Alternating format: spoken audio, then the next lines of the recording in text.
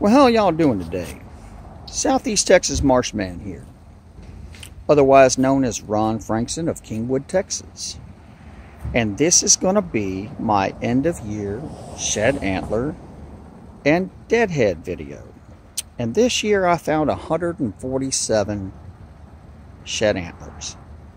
And the most of them I found in the spring. I did a video in the late spring where I found 96. And this is what I found in the summer and fall since then. And normally I would have done a lot better except for the floods of Hurricane Harvey. And man, I had neighbors that had 5 feet of water in their house. And they were decimated. And the river bottoms are covered in 3 to 4 feet or more of sand and sediment from the upstream sand mines. And which is silting up Lake Houston, by the way. So, anyway, we're going to start out over here. Of course, I got, little turtle pig skull. And then I got this 3-year-old boar that I found. And Mr. Stubby Spike. 3-year-old Nyson. And another 3-year-old. Awesome 1-year-old jeans there. But by the diameter, pretty much sure that's a 1-year-old. And got a little bitty youngins that I'm going to cut up into dog chews. Got the 19-inch spread there. And then on this one, about 10 minutes before I found this, I had found human skeletal remains. So I had to get out of the woods so I could get a hold of the cops, and I did, and lead them to where I found the remains of a human being that had been out there a couple years, so it was all bones.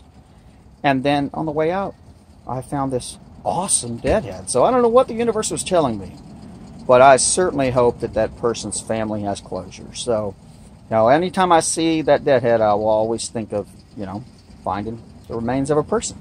So, anyway, next, I got this freaky drop tine deadhead that had been out there a couple years. Man, I wish I had found it before those squirrels got to it, but man, they did a good job on that. And then here is Monster Mama. She is well over 200 pounds. Her skull is as big as some of my giant boar skulls.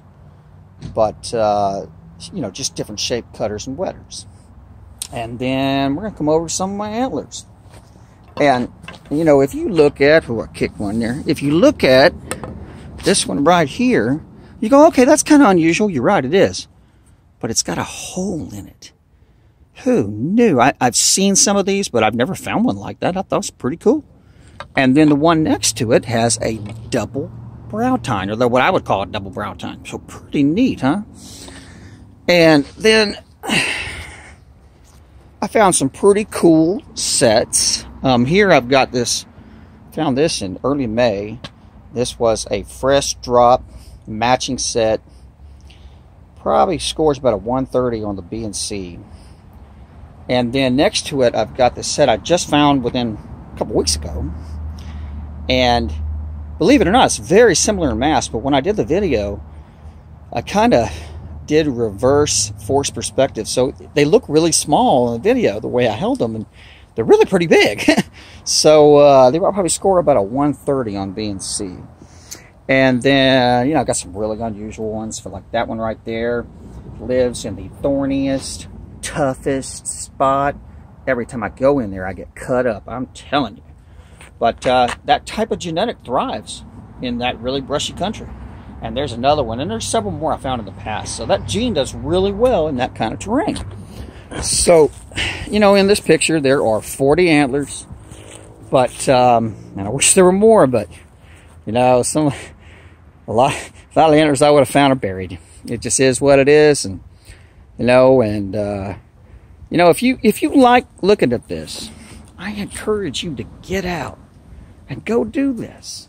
I live in the suburbs, and believe it or not, we have more deer in the suburbs than folks do out in the sticks because of golf courses and fertilized grass, and there's just lots of water sources, and so we get a ton of deer. And by the way, we run over a ton of deer too. So I hope y'all enjoyed this, and I hope y'all enjoy what I do. So keep pushing that thumbs up and keep on keeping on, and I'm gonna keep on keeping on. So I encourage y'all to get out and go to the woods, and I hope y'all have a wonderful 2018, and I will talk to you guys later. Y'all have a nice one. Bye now.